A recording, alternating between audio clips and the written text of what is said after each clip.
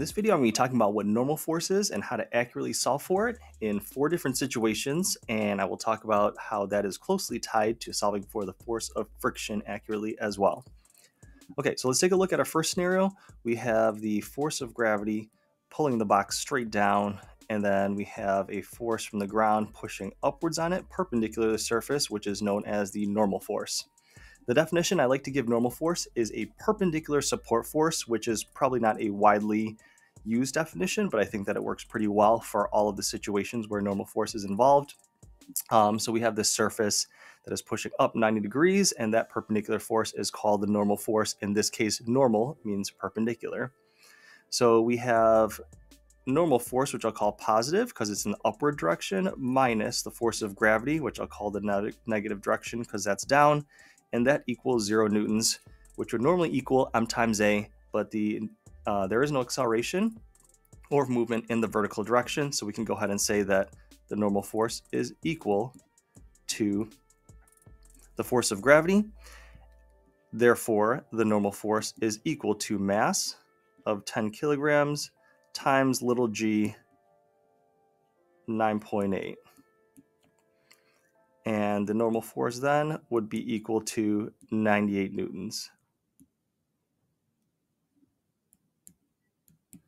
So in many cases, when an object is sitting flat on a surface, the Fg and Fn are the same value, but that is also a misconception. It can definitely change in many cases. That's why I'm showing you different variations, and the next 3 do not have an Fg and Fn value that are the same. So for our second scenario, we have a force of gravity, which is the same Fg that we just saw a second ago. And in this case, we have a larger normal force pushing upwards. The reason for that is because we have an applied force pushing downwards at an angle. So there is a y component pushing downwards, which we'll call Fa in the y direction. And it also has a horizontal component, which we can call Fa in the x direction, which we don't really need in this case because we're not looking for anything in x direction at this moment, but I just went ahead and drew that in anyways. So in this case, your normal force is going to be larger than the first case because the normal force is supporting the regular force of gravity, and then in addition, it's getting a more downward force from this applied force, so it has to counteract 2 different forces. So we have the normal force going upwards, and then in the downward direction, we have that Fay, and we have that Fg going down to cancel it out and make it 0 newtons in the vertical direction. Now, one of the values that we're going to have to solve for first before we go any farther is the Fay. So we're going to do a little bit of trig. I'm going to take this triangle over here and pull it out, and we have the 30-degree angle over here. 10 newtons is the hypotenuse, which was given to us in the problem. And then we're looking for this y component over here. So we're going to go ahead and use the sine of 30 degrees because we're going to use our opposite end over the hypotenuse of the triangle, and then multiply both sides by 10.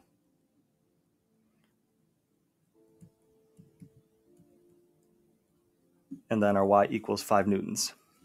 All right, so we have pretty much everything we need now. We have the normal force that is equal to Fa plus Fg, so we can go ahead and add this to the other side. And then that is just 5 newtons plus that 98 newtons from the original problem that we solved for already. So the normal force in this case is equal to 103 newtons, a little bit greater than the first one because the ground now has to support 2 different forces, the Fg and the Fay. Now for our second scenario over here, I'm not going to really go through the entire thing because it's so similar to this one over here.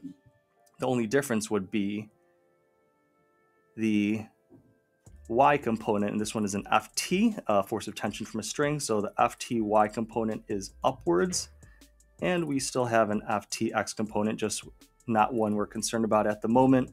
And then we still have our Fg and Fn. In this case, the Fn is going to be a little bit smaller because it has the force of tension helping it in the upward direction. So for this one, if we wanted to write it out, then we would just go ahead and say the Fn plus the Fty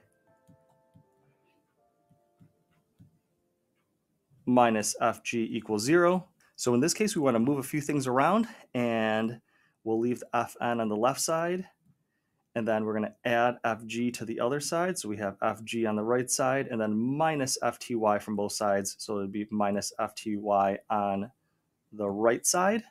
So in this case, instead of taking 5 plus 98, it would be 98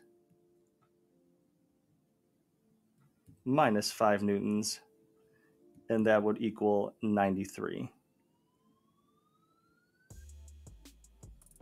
So in this case, my force vector is going to be a little bit less because it's getting some help from that vertical force of tension pulling upwards. Therefore, the floor does not have to support quite as much force because it's being helped out by force of tension. All right, now for our final case, we have an object on a ramp. We have a force of gravity pulling it straight down as usual, and we're working in the perpendicular and parallel directions. So if we wanted a perpendicular component, it's going to be right over there, and we'll go ahead and call that FGY. And then if we wanted a parallel component, it's going to point downward like this, and it's going to be called FGX. And then this 30-degree angle over here is going to translate to that angle right over there, and here is going to be a 30-degree angle in our triangle. So in this case, we want to use the cosine of 30 degrees. And before I do that, I'm going to finish my force diagram and show that we have this normal force pointing perpendicular upwards 90 degrees from this ramp. And let's go back to our triangle now. We have the cosine of 30 degrees. I want to use cosine because in this case, we wanted the adjacent side to our 30-degree angle, and that's FGY divided by the hypotenuse, which is FG. I'm going to go ahead and write 98 newtons because I already know that Fg is 98 from all of my previous problems.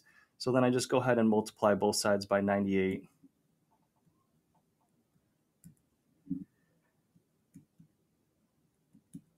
And then my FGY comes out to 84.87 newtons.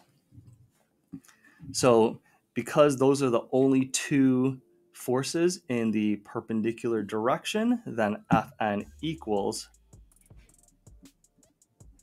FGY, and that is my normal force. It doesn't have to hold up all 98 newtons of force like it did in the first one, because as it's tilted down and allowing some of that to become FGX, it's releasing some of that force on the surface, and then it's making that 98 newtons come down to 84.87 newtons.